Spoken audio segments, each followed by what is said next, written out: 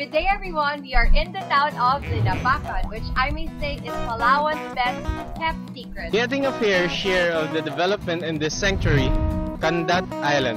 It has a very rich marine biodiversity. And of course, we'll also get to meet the local people and know their ways of life, including their livelihood.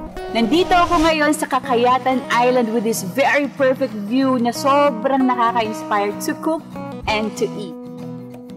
We have ginataang kalabasa and sitaw with daing ala Linapacan style. Cacayatan Island is actually 60 hectares.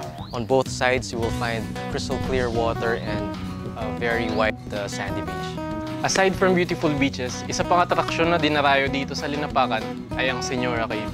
As you can see sa loob po, meron dalawang malaking bato which is na para siyang guard dun sa pinaka-upuan ng reyna.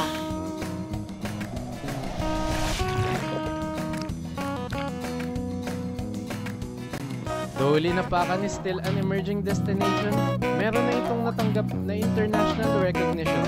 Itinanghal itong clearest water to swim in.